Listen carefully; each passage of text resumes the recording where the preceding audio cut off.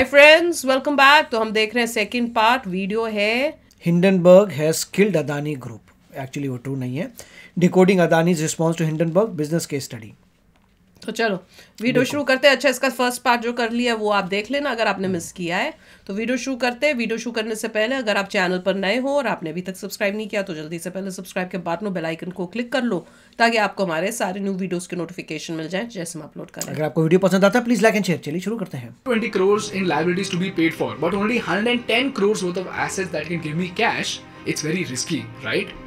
This is what the Hindenburg report points out with the Adani Group, whereby they stated that 5 out of the 7 Adani companies have current ratios of less than 1. In fact, the current ratios of Adani Green and Total Gas stand at 0.5 and 0.2. So yes, it is risky. But is it wrong? Absolutely not. And common sense is if Hindenburg is smart enough to know this, ICICI and SBI are not stupid to oversee this, isn't it? And the funny thing is, Hindenburg is telling this to you in 2023, but the transactions that I showed you right now, those are dated back to 2015-19, so it's not new information at all, and the banks already know it, and we made a video 6 months back. So it's not new information and there's nothing too revealing about it. If this is very, very clear to you, let's look at Adani's response to this allegation. To counter the allegation regarding their debt, the group said that the growth of their EBITDA or profits before tax is 2x the growth of debt over the last 5 years. So while profits have grown at 22%, the net debt, which is the total debt of the company minus its cash, that has grown at a smaller pace of 11% annually in the last decade. So even though the value of debt is high, the debt to profit ratio has actually decreased over time. And a classic metric to understand the same would be the ratio called net debt to RR EBITDA or net debt to run rate EBITDA. In simple words, if a company has a net debt of $10 million and a run rate EBITDA of $5 million, the net debt to run rate EBITDA ratio would be 2, which is $10 million divided by $5 million. And this indicates that the company has 2 times more debt than its earnings can support. So higher the ratio, the more risky the company gets. And guess what? While most people think Adani is sinking in debt in the past 3 years, it's actually the complete opposite of it. In fact, the group has come out of debt very, very rapidly in the past 3 years. So if you look at this table, it says that net debt by RR EBITDA of less than 1 is low risk, 1 to 3 is moderate risk, 3 to 5 is high risk, and above 5 is very high risk. So if you look at this table, in 2013, Adani had a net debt to RR EBITDA of 7.6, which was very, very high risk. But by 2016, it came down to 4, which was still high risk. But now, in 2022, they have brought it down to 3.2, which is a little above moderate risk. In fact, if you look at this table, 3 out of the 6 Adani companies are only in moderate risk phase. One of them is in low risk, one of them is at high risk, and green is at very high risk. But because they have a huge house of companies to balance it out, if you look at their total net debt to run rate EBITDA, it is slightly above moderate risk category. Secondly, the Adanis released this graph showing the pledged promoter shares of Adani Group that have reduced drastically from 58%, 54%, 50% and 13% to just 17%, 7%, 4% and just 3%. So you see, the risk with share pledging has actually been reduced in the past 3 years and not increased. This is the first part of both sides of the story, and like I said, I am not going to tell you anything. It's completely up to you to decide if this is right, wrong, risky or safe. If this is very, very clear to you, let's come to the last part of the episode, and that are the miscellaneous and fraud related allegations by Hindenburg report on the Adani Group. Now, for the benefit of time, I am skimming through them in groups so that it can save us time, and even the Adani Group has actually given out a common response to multiple allegations that have been put forward. So, let's go through them. The first set of allegations are regarding stock manipulations. You see guys, according to SEBI rules, once a company is listed on the stock market, its promoters or the insiders or the owners of the company, they can have a maximum of 75% stake in their own company, and it's mandatory for 25% of the shares to be held by the public. But Hindenburg implies that there are several shell companies related to the Adanis which are buying Adani shares to purposefully inflate the stock prices, eventually to increase the overall group's controlling stake to even more than 80% in some cases. Adani Group companies have created shell companies, countries including UAE, Caribbean island and Mauritius, that led to corruption, money laundering and tax theft. In the Hindenburg report, they claim that Adani is accused of stock price manipulation using shell companies. Hindenburg accused Adani Group of a brazen stock manipulation and accounting fraud scheme, run over decades, partly through the use of shell companies, it also said. Now, if you look at the second table, you'll see that there are these companies like APMS, Cresta and Opal that are based out of Mauritius, and they have an unusually high percentage of portfolio in just Adani companies. So APMS has 99.4% dedicated towards Adani companies, LTS has 97% of its assets in Adani, and Opal is said to have 100% of its assets invested only in Adani companies. Basically, and all these funds are controlled by a single company called Monte Rosa Holdings, which together holds $4.5 billion worth of stake in Adani listed companies. And the Hindenburg report also points out that Adani's niece is married into a relation of the Monte Rosa company, suggesting a connection between both these transactions and the relation. Basically, it's suggesting that they're creating a series of shell companies that are buying Adani stock so that they're able to control more than 75% of the entire stock, which is against SEBI rules. And they call it stock manipulation. Now, Adani's response to this is very, very simple. They said each of the entities referenced in the queries above are public shareholders in the listed companies in the Adani portfolio, and they are not related parties of the promoters at all. And secondly, a public listed entity anyways does not have any control over who buys, sells, owns their shares, or how much volume is traded, or the source of the funds. And they say we cannot comment on the trading pattern or behavior of public shareholders. So this argument basically says that just like a public listed company is not allowed to force somebody to buy their stock, just like that they cannot prevent anybody from buying their stock. So if a shell company buys it, a gangster buys it, or if Ganesh Prasad buys it, the Adanis have no control over it because they are a public listed company, that person may be and related to 25% of the Adani. shares have to be floated out to the public, and who buys them, that is not in their control. If this is very, very clear to you, let's come to the second type of allegation. This allegation is regarding the people in the Adani group. For this, Hindenburg says Gautam Adani's younger brother, Rajesh Adani, he was accused for a diamond trading scheme in 2004 and 5, and that he was arrested twice over allegations of customs, tax evasion, forging import documentation and illegal coal imports. Similarly, Gautam Adani's brother-in-law, Samir Vora, he was accused by the DRI of being a ringleader of a diamond trading scam. But even then, the question is, how was he promoted to the executive director of the critical Adani Australia division? This is the question put forth by the Hindenburg report. And just like this, there's a detailed list of allegations on the people in Adani Group, and you can find it from the report in the description. Now, for all of this, the group put out a straightforward response saying that each of the above matters are closed and dismissed in our favor. Further, these matters have been disclosed by us in the public domain, and all our stakeholders are aware of the same. These points have been cited solely in an attempt to further the narrative of lies. Plus, the Adani team has also given sources and page numbers that you can actually refer to find these disclosures. So basically, the argument says accusation is not equal to conviction, and without conviction, these claims are baseless. And whatever proceedings have happened when they've already been revealed to the shareholders, there is nothing to be worried about. If this is very, very clear to you, let's come to the third category of allegations, which are the red flags in the management of the company. Here's where they point out that 5 Adani CFOs resigned the company in just 8 years. For this, the group responded by saying, first of all, many of the former CFOs are still a part of the organization in various other capacities, including taking on larger or key roles in the company. Secondly, they said that the organization allows and encourages development of individuals, including them taking on significantly larger roles from time to time. For example, Mr. Singh, the current CFO of Adani Enterprises Limited, he was appointed as CFO in May 2019, but has been with the organization since May 2012 itself, where he played the role as the advisor in strategic finance. Thirdly, other CFOs mentioned in the report have left to pursue individual ambitions, including their journey as entrepreneurs. For example, Mr. Amit Desai resigned as CFO of Adani Enterprises Limited to begin his journey as an entrepreneur. Similarly, Mr. B. Ravi resigned as CFO of Adani Ports for similar entrepreneurial ventures. And lastly, the Adani Group points out that the Hindenburg report conveniently fails to mention that none of these resignations have ever been made pursuant to any alleged concerns against any of the underlying companies.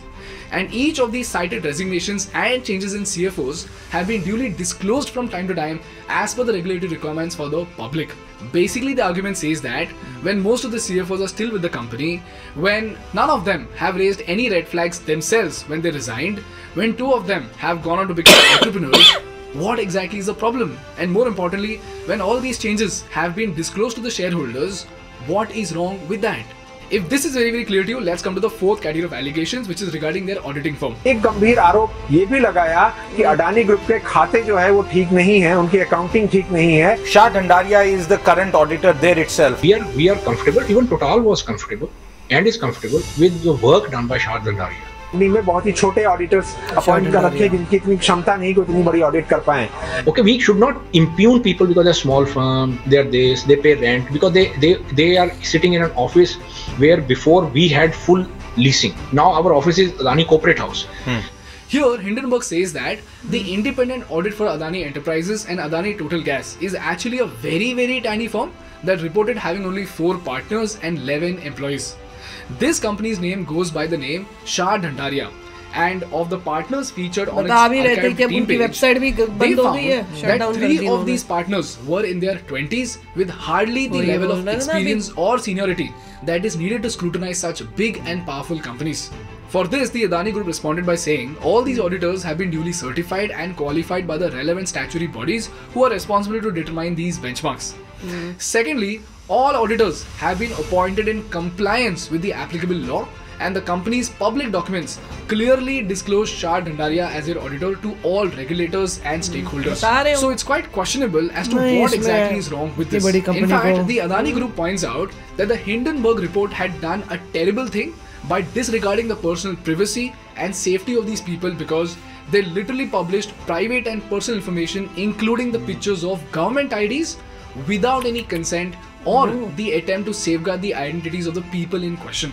So it's not an attack on the company anymore, but on the individuals and their families, and that too with no proven wrongdoings. This is a story of the allegations by Hindenburg, the concepts and numbers behind them, Adani Group's the concepts, numbers and proofs behind the nobody can do anything. And now it's completely up to you to decide who's right and who is wrong. And my only opinion in this matter is that we should wait for a reputed body like SEBI or the courts of India to actually come to a conclusion as to whether something really went wrong with the Adani Group or not. Until then, all of our opinions are completely baseless. Meanwhile, please find all the study materials attached in the description. That's all from my side for today, guys. If you learned something valuable, please make sure to hit the like button and to make YouTube Baba happy. And for more such insightful business and political case studies, please subscribe to our channel. Thank you so much for watching. I will see you in the next one. यार मैं तो यही सोच रही हूँ कि कई बार हमारी जब डिस्कशन होती है, मैं तो इनको बोलती रहती हूँ, मैं कहती हूँ कोई भी इंसान जो बहुत अमीर हो गया है वो कभी भी पूरी सच्चाई से काम करके इतना अमीर नहीं हो सकता. उसको कुछ ना कुछ तो वो मतलब चालाकियाँ, मैं कह चोरी चकारी तो नहीं बोल रही, जैसे कोई चालाकियाँ या कोई उस टाइप का काम करके उसको करना पड़ेगा, चाहे वो लीगल हो, पर उसने कुछ ना कुछ तो किया होगा तभी वो इतना ऊपर जा सकता है. अगर आप पूरा सच्चाई पे चलोगे कि इतना सा भी नहीं करना तो नहीं चल सकता है. तो आज एक एग्जाम्पल ये भी आ ही गया कि भाई कुछ ना कुछ तो है कि राइट. देखिए इसमें इम्प्रूवमेंट्स का काफ़ी स्कोप है, इर्रिस्पेक्टिव जो भी हुआ हो. मतलब इम्प्रूवमेंट का स्कोप बहुत है अदानी ग्रुप में. इम्प्रूवमेंट का मतलब क्या है कि देखिए लोग आपका स्टॉक खरीद रहे हैं. मान लो मैं किसी का स्टॉक खरीदता हूँ तो मैं चाहूँगा उस ऑडिटर बेस्ट से बेस्ट ऑडिटर हो जो ऑडिट करे फर्म को, बताए सब कुछ अच्छा चल रहा है, सब बढ़िया है. वो मेरे को ऑडिटर जो है यूँ बोलेगा तो मैं स्टॉक खरीद लूँगा. अगर घपले चल रहे तो मैं स्टॉक क्यों खरीदूंगा? मैंने डुबाना है क्या अपने पैसे को? राइट. तो हर जो साधारण इंसान है, साधारण सा कहे मैं तुम्हारे शेयर तब खरीदूंगा, मुझे पहले पता चलना चाहिए ऑडिटर ने क्या बोला. ऑडिटर ने ऑडिट करके बोला कि भाई खाते तुम्हारे सब बढ़िया हैं. अब तुम किसी 11 बंदे, बिलियंस का तुम्हारा एम्पायर है और 11 बंदे की कंपनी को देते हो. चलो चाहे वो सर्टिफाइड हो, चाहे उन्होंने एग्जाम पास किया, मगर इतनी कॉम्प्लेक्सिटी है.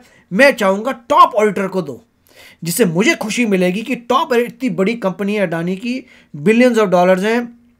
टॉप ऑडिटर कंट्री के टॉप ऑडिटर ने देखा और कहा सब बढ़िया, तो मैं खुशी मिलेगी, मैं स्टॉक्स खरीदूंगा. तो ये एक पॉइंट है. कॉन्फिडेंस के लिए उनको इंप्रूवमेंट करने पड़ेंगे कि ऑडिटिंग को तुम अच्छे से करा दो, बढ़िया करा दो. जहाँ जहाँ कोई डिफिकल्टीज है ऑडिट में उसको ठीक करवा दो. तो प्रोसेस में मेरे ख्याल से इंप्रूवमेंट होना चाहिए. नहीं, पर मैं ये सोचूं कि चलो अगर उन्होंने नहीं लिया टॉप का, पर आप किसी को ये बोलो कि वो सिर्फ 23 इयर्स ओल्ड है, एक्सपीरियंस इतना नहीं है, तो ये तो आपने एक पर्सनल उसके काम पे शक किया है, मतलब आप यंग को कभी अपॉर्चुनिटी नहीं दोगे। देखिए ये इतनी कॉम्प्लेक्स चीजें हैं कि नॉर्मल है कि कॉम्प्लेक्सिटी में आपको वो बंदे चाहिए जो बहुत ही ऑडिटिंग कर चुके हैं, वो नॉर्मली थोड़े ओल्डर होते हैं जिनके पास काफी एक्सपीरियंस होता है। ये रियलिटी है, मजाक नहीं कर रहा। रियलिटी कि एक नए बंदे में 23 वर्सेस जो 50 साल का बंदा है उसमें बहुत फर्क है एक्सपीरियंस का। और अगर वो ठप्पा लगाता है 50 साल वाला, तो मुझे पता है कि यस, और दोनों सर्टिफाइड होने चाहिए। एक सर्टिफाइड है, दूसरा भी सर्टिफाइड है, ये अभी आया है 2 साल हुए हैं, दूसरा बंदा 20 साल से बैठा हुआ है, तो मैं किस पे पैसा लगाऊंगा? मैं पैसा लगाऊंगा कि सीनियर बंदा का ठप्पा लगाता है तो बोलूंगा ठीक है, तो उस पॉइंट पर मगर इतनी बड़ी बातें नहीं है। वही तो मैं कह रही हूँ, ये सब बातें करके लोगों को घबराने के लिए ये चीजें बोलकर, ये तो लग रहा है उन्होंने गेम ही खेली है कि भैया हम जो है अडानी के अगेंस्ट ये सब बोल के लोगों के अंदर वो पैनिक क्रिएट कर, शॉर्ट सेलर का काम ही वही करना है, मगर दूसरा उससे पॉइंट्स निकाले हैं जो इम्प्रूव किया जा सकता है। दूसरा मतलब जैसे वो बोल रहे हैं कि भैया जो अडानी का स्टेक है 75% से ज्यादा नहीं होना चाहिए, 25% जो है पब्लिक का होना चाहिए। तो वो तो कह रहे हैं कि अडानी तो कह रहे हैं कि वो कह रहे हैं कि मैं अपने मतलब वो कह रहे हैं कि अडानी जो है वो बोल सकते हैं कि अपने भाई को हाँ भाई तू भी खरीद ले, हाँ भी उसको अपने रिश्तेदार को तू भी खरीद ले, तो अल्टीमेटली फैमिली के पास जो है 75 से ज़्यादा हो गया, क्योंकि सभी भाई बंधुओं ने खरीद लिया। अपने लीगली अलाउड है कि खानदान ले सकते, क्यों नहीं ले सकते? क्योंकि वही क्या प्रॉब्लम तो वही तो वो कह रहे हैं कि भाई जैसे कोई भी है दूर का रिलेटिव हो, उसकी मर्जी, वो जहाँ स्टॉक मार्केट में जाएगा जो मर्जी खरीदे। तो ठीक है, जो भी इन्फ्लुएंस किया है कि स्टेबिलिटी के लिए जितने भी, अब नॉर्मली तो ऐसे होगा, मान लो कोई बहुत ही मिस्टर अदानी बहुत ही अच्छा कर रहे हैं तो उनका दूर का रिलेटिव बोलेगा अच्छा इतना अच्छा करे मैं भी खरीद लेता हूँ, तो ठीक है उन्होंने खरीद लिए।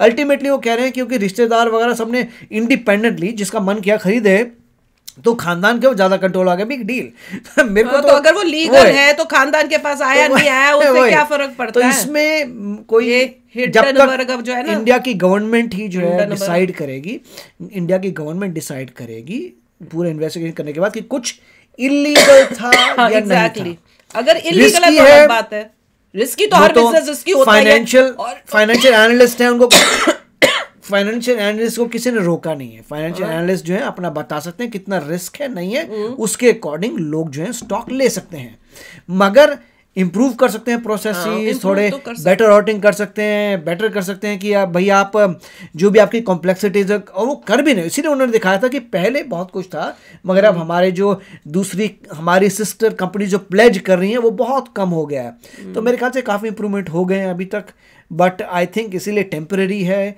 और थोड़े समय बाद वापस सब कुछ आ जाना चाहिए, मेरा तो यही सोचना है। हाँ, पर जो ऐसी कंपनीज है जो इस तरह से मतलब वो करके पैनिक क्रिएट करती है, इनके ऊपर कोई एक्शन तो होना चाहिए। अगर वो इलीगली किसी के ऊपर इस टाइप से उंगलियां उठा के उसको डिफेम कर रही है कंपनी को। जो शॉर्ट सेलर्स होते हैं जिन्होंने रिपोर्ट लगाई है वो सोच समझ के लगा रहे हैं, वो कह रहे हैं वही मैं सोच रही हूँ कि और वो भी यूएसए की कंपनी है, वो तो पहले सब कुछ सोच के होगी कि हम कंगले होके कहीं हमें वही ना हो जाए। सो हिंडनबर्ग वाले जो है उन्होंने बोला है कि तुम्हें अगर लॉ सूट करना है तुम कर लो, हम रेडी हैं, सारे प्रूफ हमारे पास है, जो हमने बोला है प्रूफ के, तो सारा एरिया ग्रे मैटर में आता है। अब ग्रे मैटर में कौन जीतेगा हु नोस, तो ग्रे मैटर है, कुछ पॉइंट इसके पास भी है कुछ पॉइंट उसके पास भी है, तो वो पूरा जो है लॉ के चक्कर में लगा रहेगा, पैसा बहेगा, कुछ निकलना नहीं है। वी विल सी क्या होता है।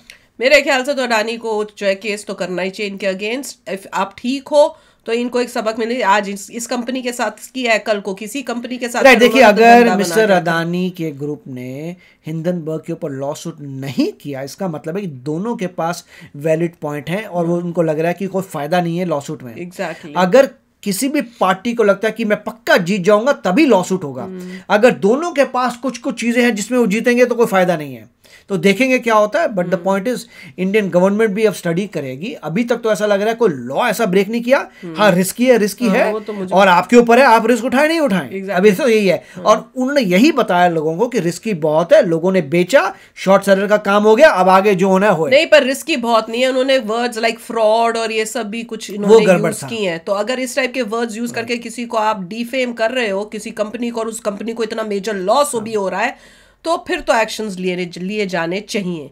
अब यही देखते हैं कि भैया ऊपर क्वेश्चन ये है कि जो ये है कंपनी, ये क्या नाम है इसका, हिंडनबर्ग, ये हो सकता है इसने भी अपना पूरा स्टडी, उसको पता होगा मैं इतने बड़ी कंपनी से पंगा ले रहा हूँ, तो मेरे को उसने लीगल चेक किए होंगे, लीगैलिटी क्या आप स्टॉक की प्राइस को इन्फ्लेट कर सकते हैं बाय इतनी सिस्टर कंपनीज लेके, शेल कंपनी जैसे कह रहे हैं उससे आप कर सकते हैं इन्फ्लेट, नहीं तो जो भी है, मतलब ये ट्रिकी चीजें हैं। बट नेट ये है कि लोगों को जिन्होंने शेयर खरीदे हुए थे उनको डर लगा, उनको लगा भैया कुछ तो देखिए मैंने पैसा लगाया, अगर मुझे कोई बता दे कि घपले पे लूंगा, बेचो बाद में देखेंगे क्या होता है, मैं अपना पैसा निकालूंगा। एक आम इंसान के लिए तो मेहनत की कमाई है, मगर लोगों के आश्वासन के लिए इंप्रूव कर लेनी चाहिए प्रोसेस, जिससे लोगों को खुशी मिलेगी। करेंगे पर अब देखते हैं अब आगे होता क्या है, क्योंकि ये तो बहुत ही धमाकेदार न्यूज़ थी, मैं सुन के शॉक लग गया था ये क्या हो रहा है।